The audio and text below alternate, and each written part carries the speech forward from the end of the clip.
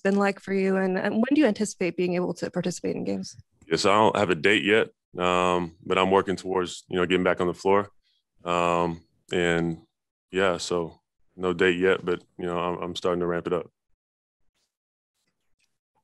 Hey, Ben, was there anything this season that could have changed your mind and got you to play again, or was your mind made up and, until you were out of Philadelphia, you were definitely not going to play again? For me, it was just making sure mentally I was right to get out there and play again. So that's something I've been, dealing with. And it wasn't about the fans or coaches or comments made by anybody. It was just a personal thing for me. That was earlier than, that series or even that season that I was dealing with. And that organization knew that. So it was something that, I continue to deal with, and, I'm getting there and getting to the right place to, get back on the floor.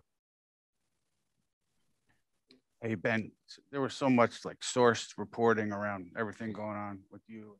So I guess so you're saying that the mental health issue preceded you requesting the trade in the off season. Okay, I guess, can you just shed a little light on the timeline and everything? Yeah, for me, that was never, the mental health has nothing to do with just the trade. It was a bunch of things that I was dealing with as a person in my personal life that I don't really want to go into depth with. But yeah, I'm here now. So, it's a blessing to be, in an organization like this. And, I'm just looking forward to getting back on the floor and building something great here. First off, welcome to Brooklyn.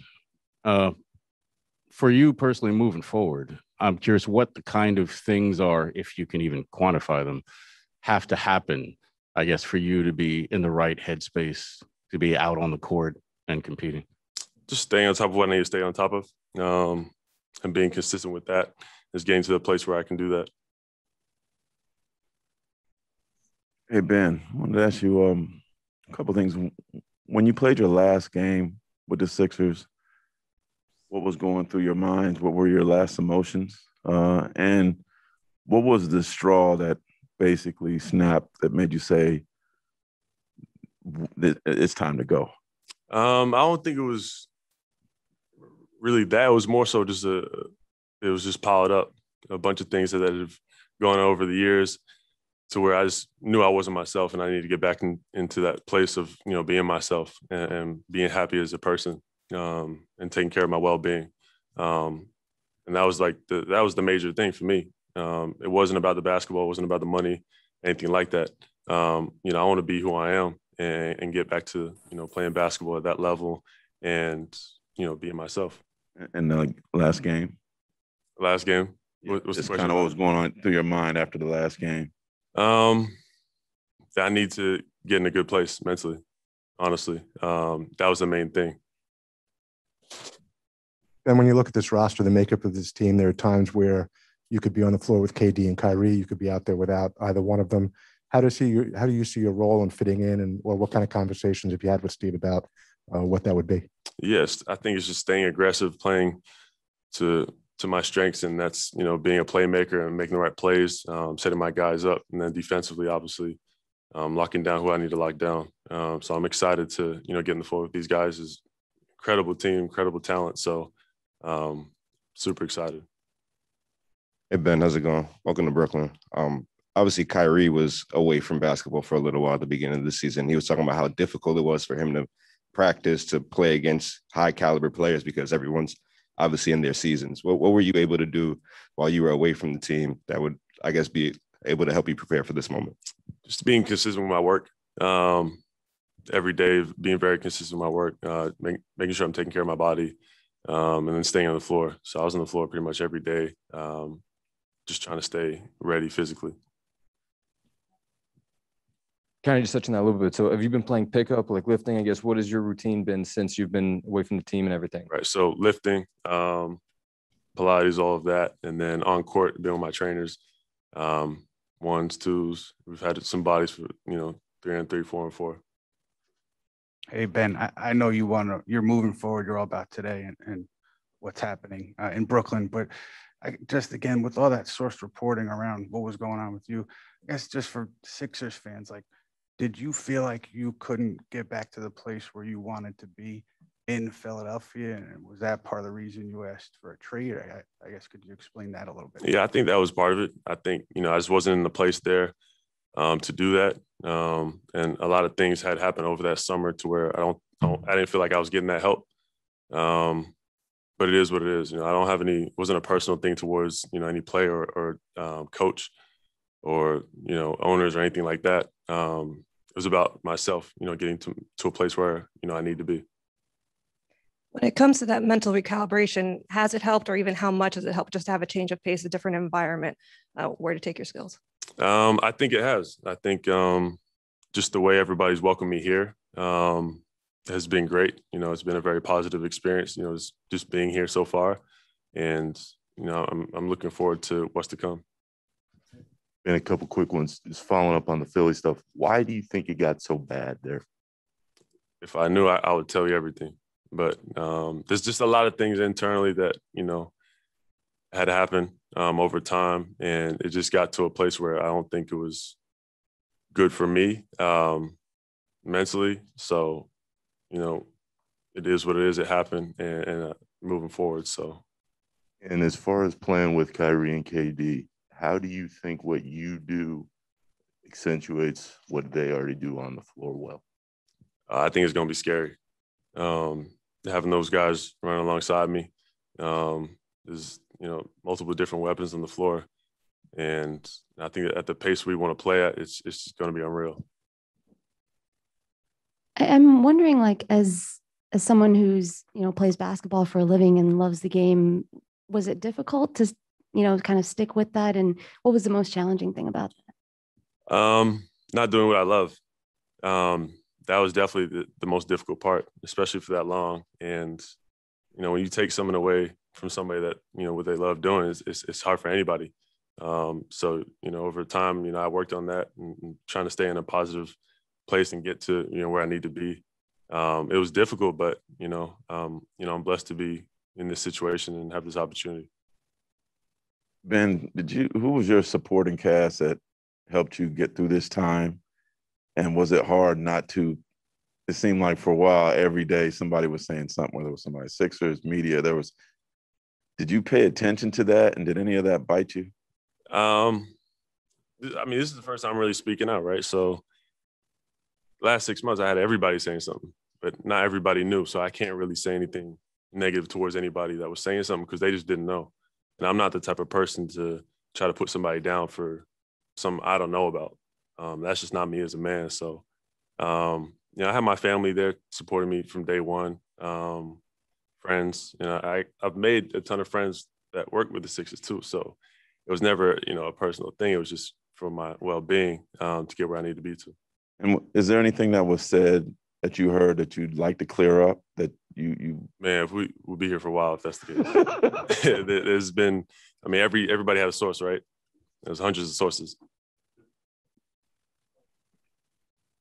I apologize if I'm getting ahead of ourselves too much, but you guys do have a game in Philly in a couple of weeks. Do you think you can be ready for that? Physically, mentally, I imagine it's I hope so. Lisa Salters. Hey, Ben, just you saying that you want to get back to being the guy, the player that you are mentally, physically. Just where are you now mentally and physically? Where do you think you are? Physically, I think, over the last 6 months I've been working, so I feel physically pretty good. Mentally, I'm getting there. So it's an ongoing thing to just stay on top of that. But I think I'm heading in the right direction. Thank you. Hey, Ben, you said you were looking forward to that game against the Sixers. I'm curious, do you think the way all of this went down, the proximity, the quality of the rosters, the caliber of players, yourself and James, do you think, that this is instantly now going to become a fierce rivalry? I've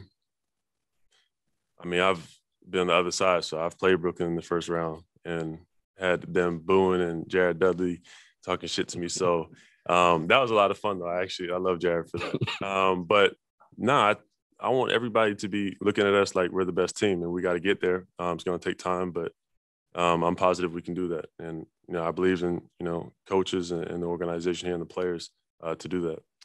And secondly, you talked about having to get in the right mental space to be able to play. When you see, or maybe you don't see them, when people are commenting or opining that this was not real, this is fake, these are lies, whatever. Do you take offense to that? No, because I can't tell somebody else how they feel, right? I can't tell somebody, you need to do this or that, because I don't know how they feel. I don't know what they're going through. I don't know how they're processing things. So I can't do that, but I can't also put somebody else, down for having those comments. I'm just not that person, I'm never going to put my teammates down, my coaches or anything like that. So it's just, it is what it is. Malika Andrews. Hey, Ben, I have two for you. I'm just curious. One, what was the communication like with Philadelphia on the way out? And as you look back, is there anything in order to kind of move forward that you would have done differently? Yeah, I think the communication, I spoke to Elton, I spoke to Josh Harris, they called me, I spoke to Doc Rivers, and I spoke to Tobias. There was a couple other places I spoke to about it.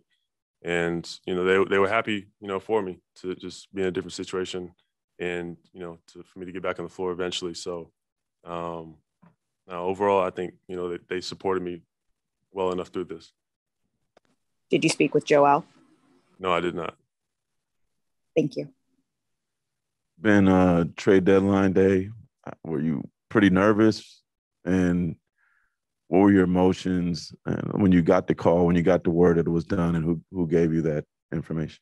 Yeah, I was sitting there on my laptop with the TV in front, so my phone just started blowing up, and it didn't feel real for a few days, honestly. So once I actually drove into the city, I was like, wow, I'm really here, which was very surreal because I got my family 30 minutes away. I got my grandparents 30 minutes away, so it's nice to have them, close by also.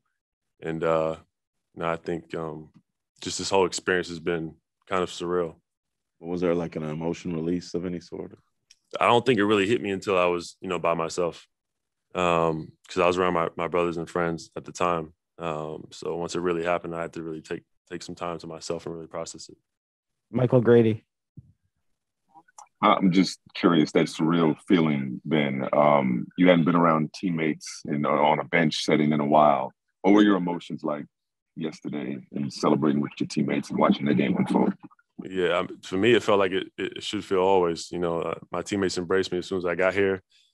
And then besides that, the fans were very welcoming, which was great. And, the energy just in the locker room and just around the building was terrific. How soon after the trade, like who were your first conversations with? I know you said you were with your brother, and then how soon after kind of digging through all your, texts and whatever you were getting, did you get to kind of really talk to KD and Kyrie and, talk about what would happen going forward? Yeah, I spoke to KD a couple of hours after. And, he was great on the phone, it was very welcoming. So he's excited too. So, I think it's just looking forward to getting on the floor with those guys and that talent. David Aldridge.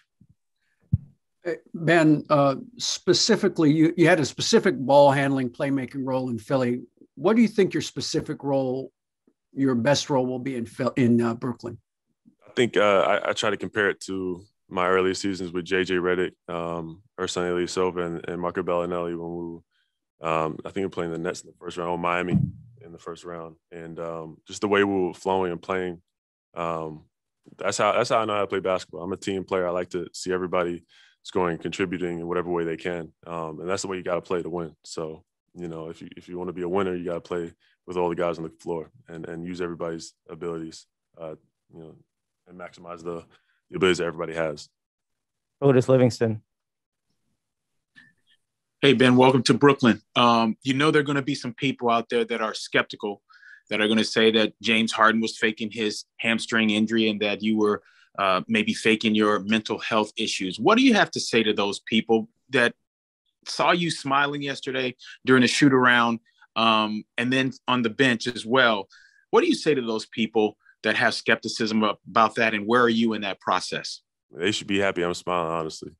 I've had some dark times over these last 6 months, and I'm just happy to be in this situation with this team and organization. So people are going to say what they want. They've said it the last 6 months, and I haven't commented. And it is what it is. So people are always going to have their own opinions. I mean, given comments like that, do you think there needs to be a change in how we address or how we think about athletes and their mental health? For sure. I don't think people really understand I don't even look at it as pressure. There's just so many things going on within, basketball and life as people. But it is what it is also. I understand the business side. I understand all that. But that's something that, people should be acknowledged and addressed if they do feel like they need some help in areas. And it's okay to do that. We have time for one more question, Christian. Ben, what kind of work have you done to improve the free throw shooting percentage? Non-stop working. It's been in the gym, honestly. It's been in the gym working every day, just being consistent and getting that confidence. Definitely. Thank you, everyone.